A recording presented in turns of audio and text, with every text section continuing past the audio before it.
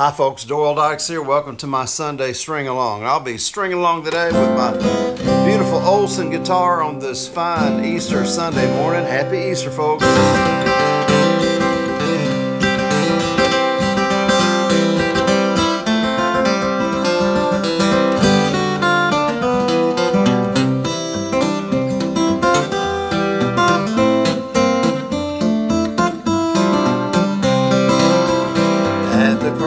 At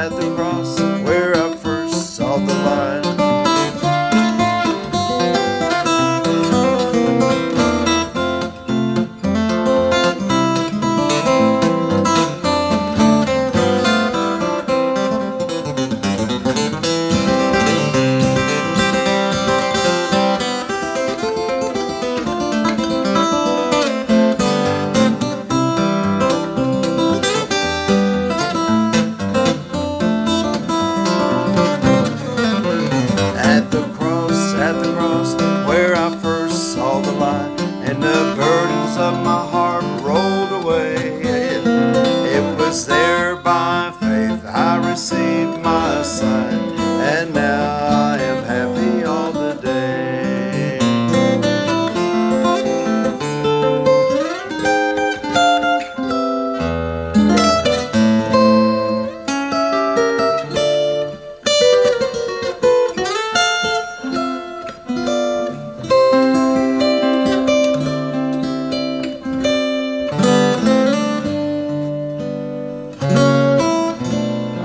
This was the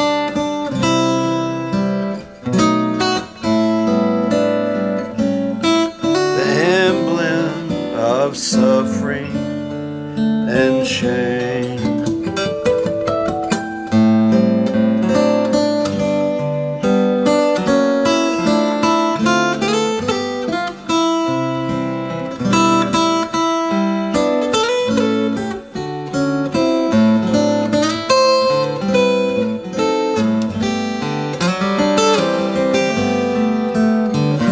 I'll cherish the old rugged cross, trophies at last I lay down.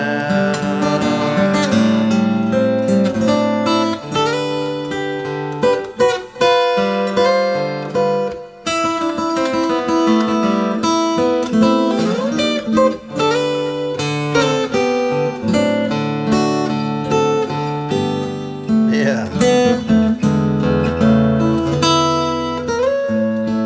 At the cross for you.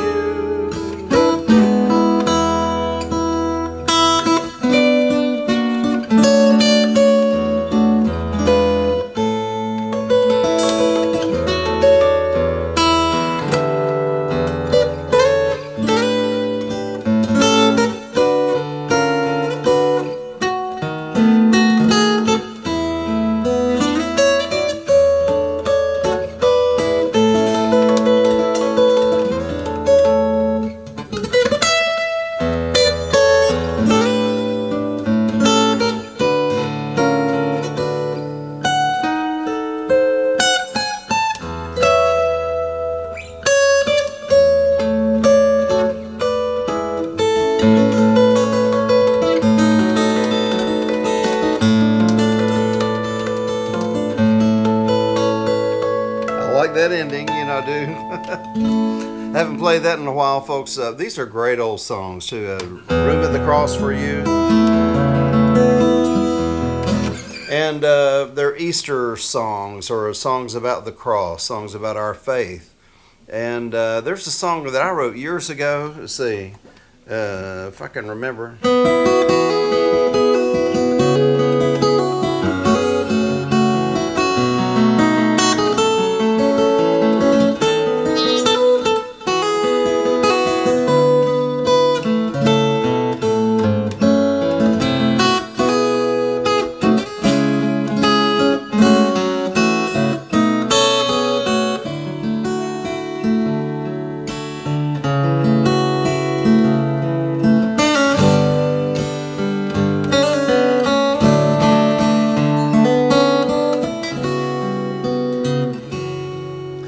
can't imagine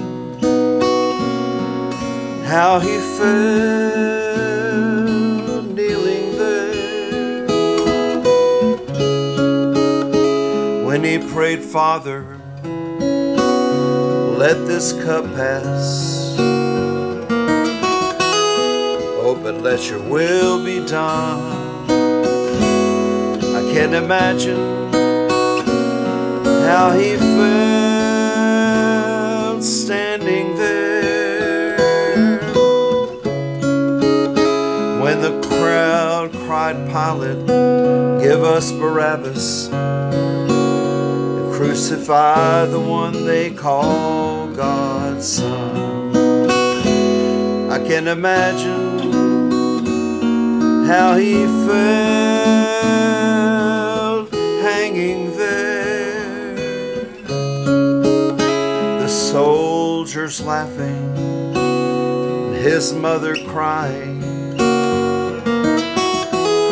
and oh, the pain that he felt, but it was love for you and me that put him there.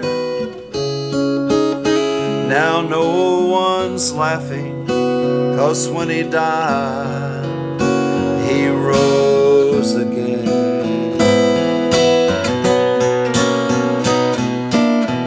And the power from the cross still reigns today, and the blood he shed still washes sins away.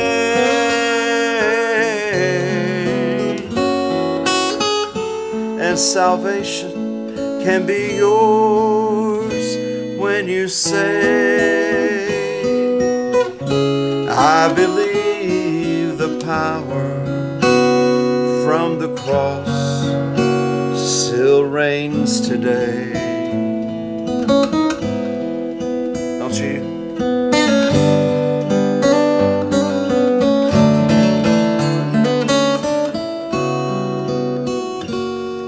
I can't imagine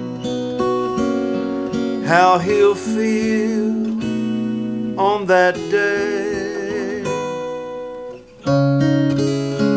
when he'll say, sorry, I never knew you. Depart from me, take him away.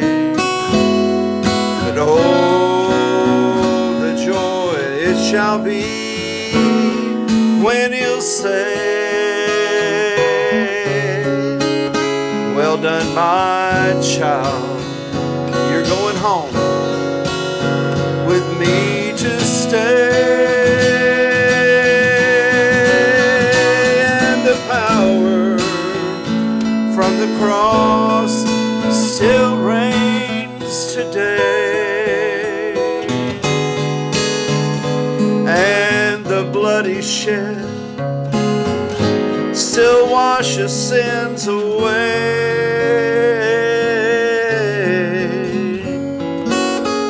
And salvation can be yours when you say, I believe the power from the cross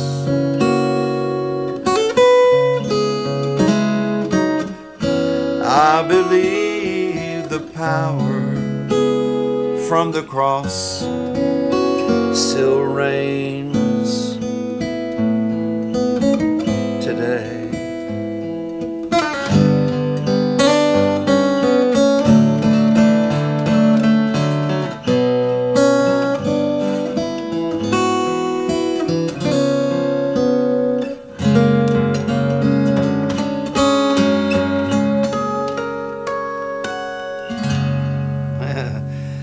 Amen. Well, I had some other things I was going to do today, folks. I don't want to take too much of your time, and oh man, but Easter is a very special day. He is risen. He is risen indeed. He has risen, and he is risen. I want to. I think I will. I think I'll go ahead and play this other song, and maybe I'll talk a little less today, but I know you have lots to do, and it's been a beautiful time here in Tennessee, just beautiful weather, and I've been enjoying a little time. I've been away so much since February, pretty much. Wow, Mr. Kirksand built this guitar. He still speaks. But it's good to have been home a few days here, and even though I had to do taxes, but Kelly Barber called me a while ago. I said, I think I'd rather be in Texas than be doing my taxes. But we've had a busy week this week, but it's great to be at home, and happy Easter to everybody. I'm normally in California or someplace else, but it's really great to be just here with you guys today. So it's an old song, a couple of them I put together.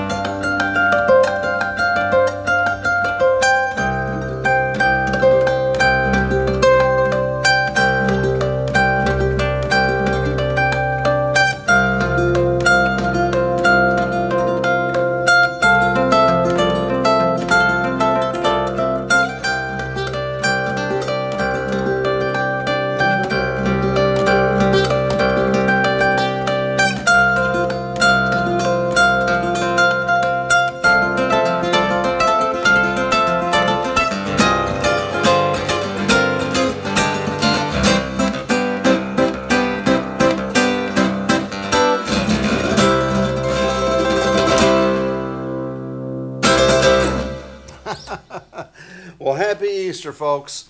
And, you know, he is risen. He is risen indeed. You know, when brethren, when I came to you, I came not with excellency of speech or power of wisdom, declaring unto you the testimony of God. For I determined not to know anything among you save Jesus Christ and him crucified. And I was with you in weakness and in fear and much trembling. My speech and my preaching was not with enticing words of man's wisdom, but in demonstration of the Spirit and the power of God, that your faith should not stand in the wisdom of men, but in the power of the Almighty God. Amen. You know, this string along is not about me. It's about Him. It's all about Him. It's all about knowing Him and having a relationship with the Lord. And if I can hold this, let me put my thumb pick down, folks. But you know, I've never claimed anything. I'm not trying to get you to join up with stuff. Well, you can join my YouTube channel if you want to. You can subscribe and like it and send it to other folks, and maybe some people will, you know, more people will come along with us. I mean, that'd be fun, but I'm not asking anything from you. I mean, you know, we do this, and I do this because it's my passion, and my family's also involved, because when I do this, it's a sacrifice in a lot of ways, but it's a wonderful thing. Actually it's a giving. I shouldn't say it's a sacrifice. For all that Christ has done for us, He is worthy of anything that we could ever give to Him. And so, but it's not about me. It's not about my ministry and all that kind of stuff. It's about just knowing the Lord and just having a relationship with Him and realizing that He is who He says He is. He is King of Kings and He is Lord of Lords. And He died for us. Alistair Begg, a preacher, I enjoy listening to him preach. He said this, it was a great man from Scotland originally. He's up in Ohio. He's a great pastor. He says, you know, at the cross, the innocent takes the place of the guilty in order that the guilty might be treated like the innocent. And that's what Jesus did for us. He took our place, and He paid the price and the ransom for our sins. And I'm so thankful that He did. In 1 Corinthians chapter 5, 1 through 9, I mean, there's so much here. Let's just read. And now let me remind you, since it seems to have escaped you, brethren, of the gospel, the glad tidings of salvation, which I proclaim to you, which you welcome and accepted, and upon which your faith rests. You know, this must be the Amplified. I thought this was the King James, but that's okay. It's good. And by which you are saved, if you hold fast and keep firmly which I preached to you, unless you believed at first without effect, and all for nothing. For I pass on to you first of all what I had also received from Christ the Messiah, the Anointed One, died for our sins in accordance to what the Scriptures foretold, and that He was buried, and that He arose on the third day. And as the Scriptures foretold, He appeared to Cephas, or Peter, and then to the 12, and then He later showed Himself to more than 500 brethren at one time, the majority of whom are still alive, but some have fallen asleep in death. And then he goes on to say, well, let me keep reading here. Afterward, He was seen by James and all the apostles, the special messengers, and the last of all, He appeared to me also. Some people think that it was an angel that appeared to Paul, but it was Christ. It was Jesus. He appeared to me also as to one prematurely and born dead, no better than an unperfected fetus among living men. And He knew who He was. He knew what He had done, and the saving and forgiveness and the grace of the Lord Jesus Christ. For I am the least worthy of the apostles, who am not fit or deserving to be called an apostle, because I once wronged and pursued and molested the church of God, oppressing it with the cruelty and violence. He was a terrorist. Paul was a terrorist. So this is Paul talking about the crucifixion. Let's go to verse 12. Skip some here. But now if Christ, the Messiah, is preached as raised from the dead, how is it that some of you say that there is no resurrection of the dead? Some of them in Corinth, he had heard in the church that were preaching, but they didn't really believe in, they preached Christ, but they didn't believe in the resurrection of Christ. So what is there to preach? That's what he's saying. But if there's no resurrection from the dead, then Christ has not risen. And then he says, if Christ is not risen, then our preaching is in vain. It amounts to nothing.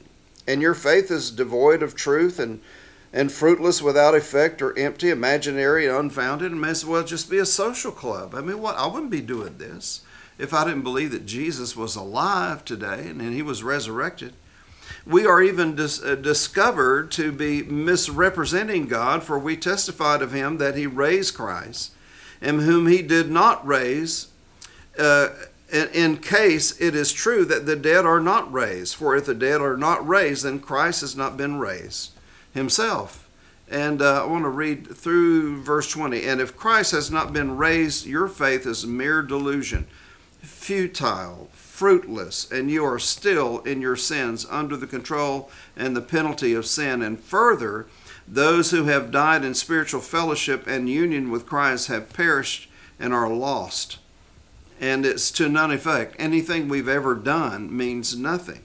If we who are abiding in Christ have hope only in this life, and that is all, then we are of all people most miserable and to be pitied. But the fact is that Christ, Messiah, has been raised from the dead, and he became the first fruits of those who have fallen asleep in death. I was with Neil Ferry last week. We were talking about that, and we were talking about also where he's from, Mutual of Omaha, are building a brand new building. Going to tear the old one down. I said, "You're kidding! It was beautiful." He was showing me around town, and so they're building the biggest, the tallest building this side west of the Mississippi, and I said, "Well, they're still doing like life insurance, all that planning and all." Yeah, that's what they do.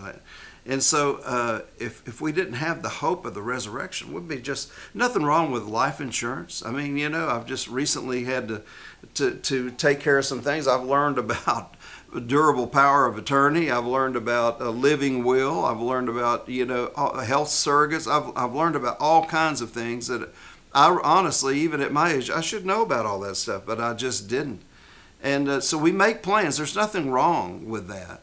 But the thing is have you made plans for eternity? They said, well, you know, there were other people in the Bible that were raised from the dead, you know. Well, of course they were. I mean, you know, when you think about the little girl, Jairus' daughter, Jesus, you know, she came to life. He raised her from the dead. Lazarus was raised from the dead. He'd been in a grave. Not just dead, he'd been in a grave, wrapped in dead clothes, grave clothes, for 4 days. They said by this time he stinks. Jesus raised him from the dead.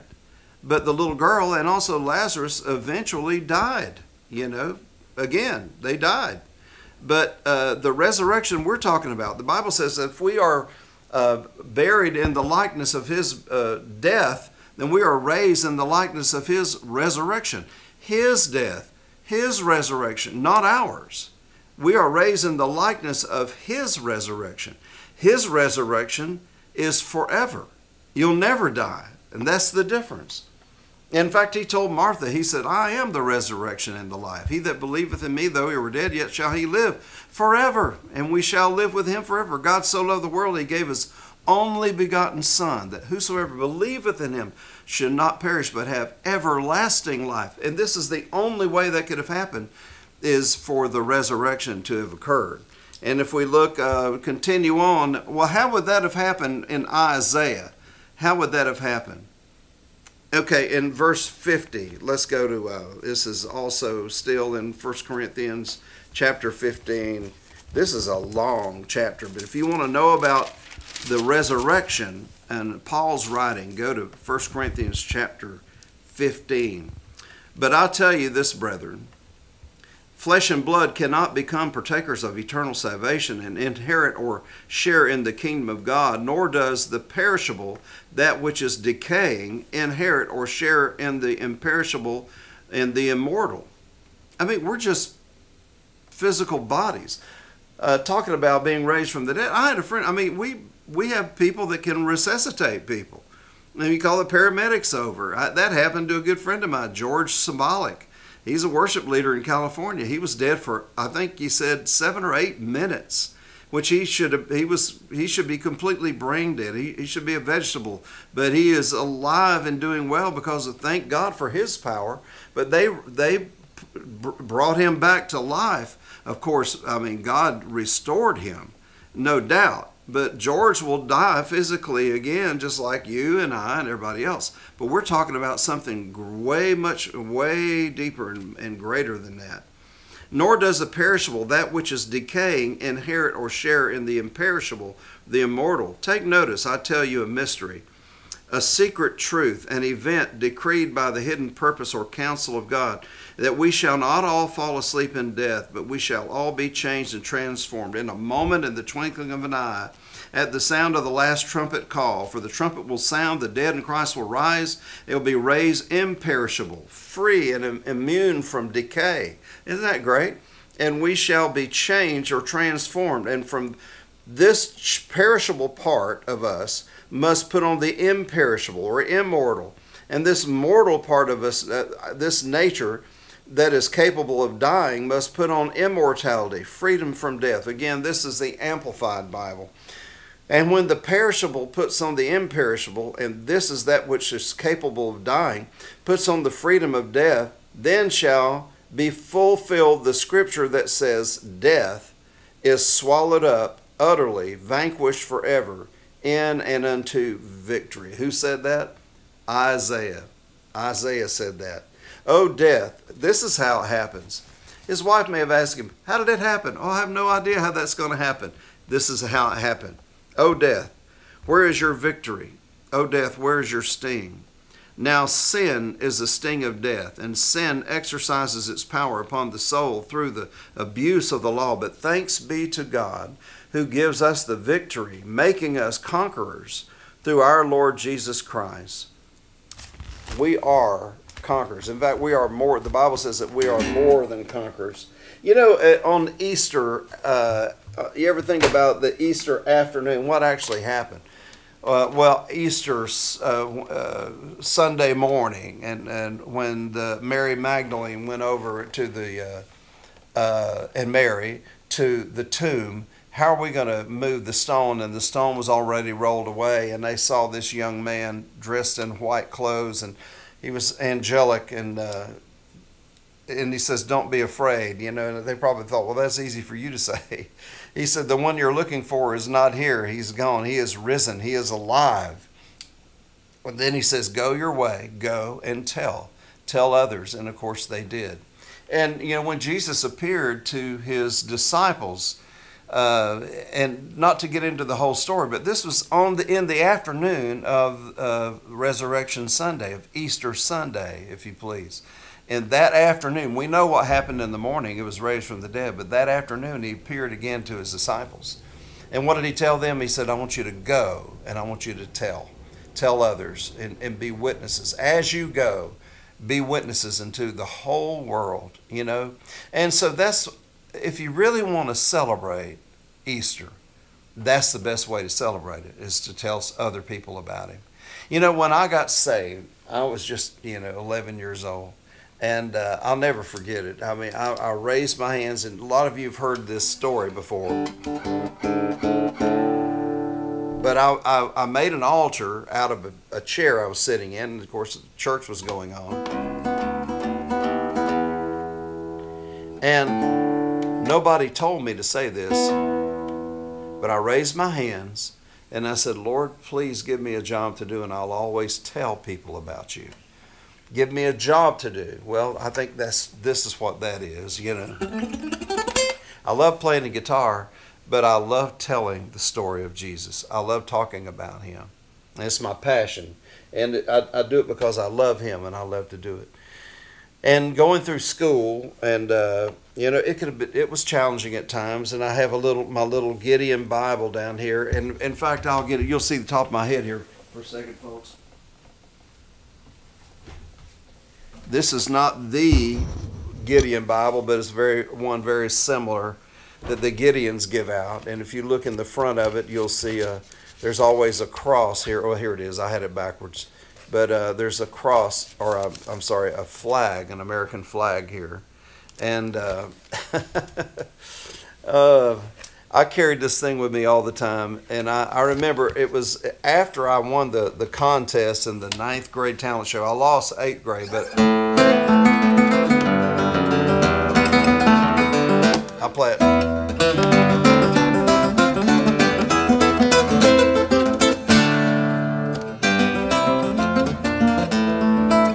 And so when I won the contest, here was the trophy. There it is. I still have it from the 9th grade. Kirby Smith Junior High, and most talented Doyle Dykes, and you can see that. And this kid approached me, and his name was Harold. He was a friend of mine. He was a lot more popular than me. And I wasn't athletic. I was just a guitar nerd even then, still am. But he knew I was a Christian. He said, "Man, you seem to have it all together." And maybe you've heard this story before, but I think it bears repeating today. And I'd never had anybody said, "Man, you have it all together." But I guess after I won that, and I don't know, and he said, "You still have that little book or you have that little book with you?" I said, "Yeah." I thought he was going to make fun of me. I didn't know what he was getting at. And he said, "Is there anything in that for me?" And I said, "Well, sure." And we were in study hall, which they actually closed the auditorium, and they brought all the students in that had that particular session, or those classes off, and so they just had to put it somewhere, so they call it study hall. And they turned the lights down. I don't know why they did that, but the lights were kind of low. You couldn't hardly even study. I didn't know what the point was. But he said, "You have that little book on you?" I said, "Sure."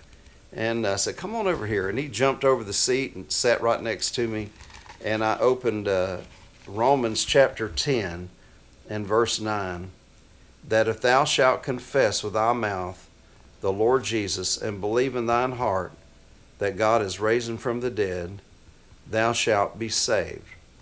And I said, "Harold, do you believe in Jesus?" He said, "Yes." I said, "You believe he was the Son of God, that he lived and he died on the cross for our sins?" And he said, "Yeah." I said, "Do you believe he was raised from the dead? You believe he's alive today?" He said, "Yeah, man, I do." I said, "Harold, you want to receive Christ in your heart?" He said, "Yeah." And I led him to Christ right there in that study hall. And I'll never forget it. And then when he received Christ, I said, "Well, don't forget the next verse." So what is that? I said, "For with the heart man believes unto righteousness, but with the mouth confession is made unto salvation." And he said, "What does that mean?" I said, "Tell others about him. Confess him as the Lord of your life. Confess him as your personal Savior." And he gave me one of the best compliments I think I've ever had in my whole life. He said, "Well, I'll be like you. I won't be ashamed of him. I'll talk about him." And that's the whole thing about what Paul was saying. He said, don't be ashamed. Don't be ashamed of our testimony. He told Timothy, your grandma had it, your mama had it, and I'm convinced you have it. Stir up that gift. I preached on that recently. I've spoke on that on the string along. And he said, and don't be ashamed of the testimony of our Lord, And he was just stirring him up to tell others about Christ. And don't be ashamed to tell others. Don't be ashamed. So if you really want to celebrate Jesus, to celebrate the resurrection, and then tell others about him. It was a few months later, and I didn't see Harold for a while, and I went to another school in Jackson High School there in Jacksonville, Florida. And I asked one of my buddies, I said, "Have you seen Harold?" And he said, "No, man, you didn't hear about Harold?" And I said, "What?" He said, "Well, he went to the beach, and we lived in Jacksonville. And he said he was only in chest deep of water, but the undertow took him out to sea. And they lost him. He said before they could get to him, they finally got to him, but before they could, he had drowned. And You know, at first I started to cry, and then I stood there for a moment and I said, Harold is with the Lord. Harold is with Jesus. You see, because he was buried in the likeness of his death and raised now he's raised in the likeness of his resurrection. And what if there's no resurrection? What are we going to preach? What is all this for? You say, you might as well say, eat, drink, and be merry. Read that in chapter 15, 1 Corinthians. Sorry, folks, I didn't do a very good job of that, but he said, it may as well be like the rest of the world, for today we live and tomorrow we die. No, there's a whole lot more to it than that. It's just the beginning. Father God, I thank you for the joy that we have in Christ. Thank you for the reality of the cross and also the death, but most assuredly, we believe in the resurrection of Jesus Christ, that you are alive today. And Lord, that sets us on a totally different level. That's what changed the history of the world. That's what changed the history of the universe, that we can live forever with you. And we receive that and believe that today. If there's anyone that hasn't received Christ, says, Lord, somehow today, I believe this, and I want to receive you as Lord of my life. Receive me right now in Jesus' name.